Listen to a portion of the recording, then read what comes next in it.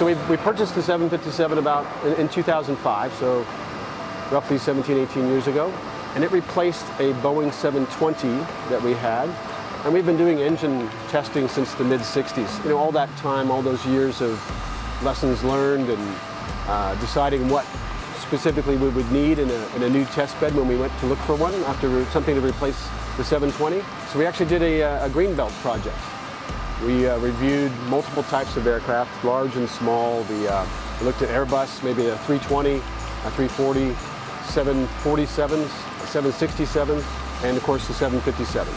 The capability that this plane provides, both in size and performance, really won out in that process. It does also have a lot of Honeywell content from the factory, giving it the ability to go beyond engine testing and make it really a more viable test bed for us so that we can test multiple products.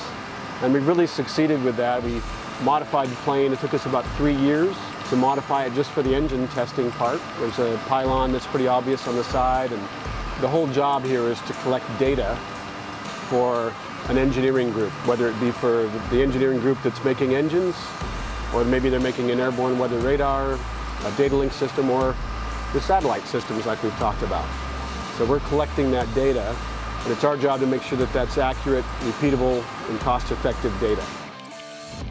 We're here to demonstrate some satellite technology, satellite communications technology we have.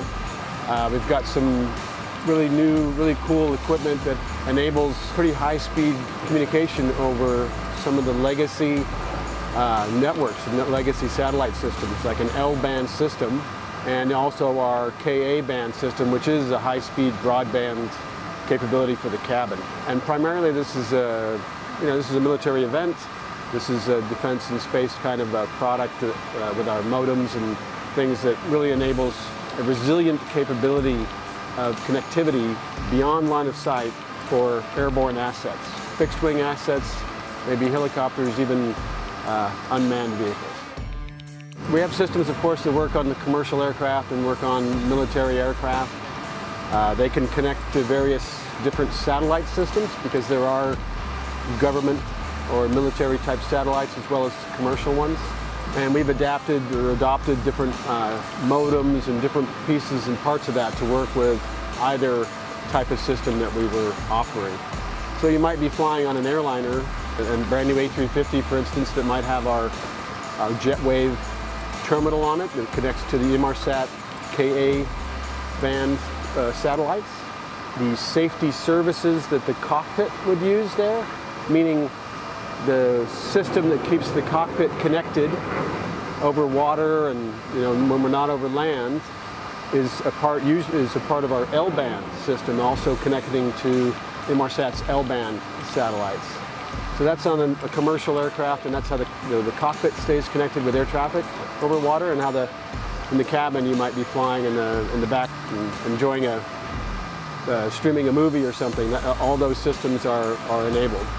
And then in the military one, the idea there, of course, is keeping the whole team, the whole fleet of aircraft connected back with headquarters or with each other. And the resiliency of it is being able to connect to, I mentioned, all those different types of satellites, and having a system on board that, say, if one part of that isn't working, it'll fail down to having another part working, that maybe it's a little bit lower in speed, but you do maintain the capability. So you've always got a connection because we have multiple paths of enabling that connection on the aircraft. And that's the kind of systems that we're here to demonstrate. We've been taking folks on a flight, about an hour-long flight. We've, for no particular reason, we've decided just to go towards Tasmania, really. And we kind of go south, and we turn around and come back and explain the system to them and let them enjoy or see how it works.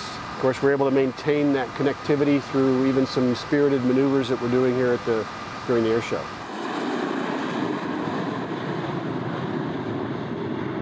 We first considered doing that in this airplane just for the test engine. We considered having an extra tank, fitted inside that would supply the test engine. But as we've seen, the sustainable fuels have evolved to where they meet all the properties that are required by the engine manufacturers, and we can use sustainable fuels in this aircraft, just like we use Jet A. Last year in the summer, we started regular deliveries of sustainable fuel to our facility in Phoenix, Arizona, where we are based. So all of our aircraft in the flight test fleet are using sustainable fuel, and we can certainly use that to test for our engines, for our APUs. The availability of sustainable fuel is really the only thing that's kind of stopping us from using it more a little bit, but it's coming along and it's evolving even more. So the pylon is there permanently. It's positioned, I mean, it sticks out, so it does provide a little bit of drag, but the whole idea of the installation was that we wouldn't interfere with the operational capability of the aircraft, meaning being able to go as high and as fast as and as slow, really, as the aircraft was designed, by Boeing back in the day. So we did a lot of fluid modeling.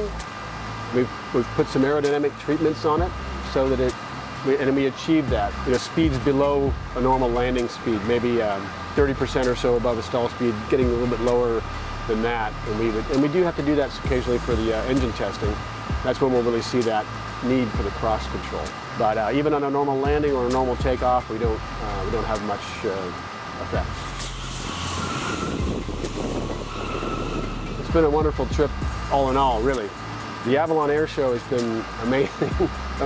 We get to sit out here in the aircraft and have one of the best seats to watch the air shows, the demonstrations. As I said, we've been able to do some spirited maneuvers ourselves. It's well appreciated by the crowds and the customers. And yeah, we've had a really good time so far. I've got a lot of little trinkets for my son to bring back. And yeah, I'm sure he'll enjoy them. It's been a good time.